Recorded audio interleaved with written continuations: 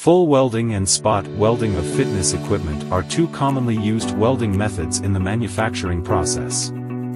In full welding, the welding is performed on the entire connection interface, and the weld covers the entire contact surface connecting two or more metal parts.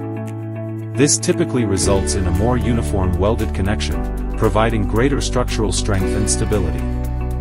Spot welding is an intermittent welding method that involves passing electric current to localized areas of two or more metal parts to form discrete welding points. There are often gaps between solder joints rather than the entire contact surface being soldered. Spot welds may have lower weld quality,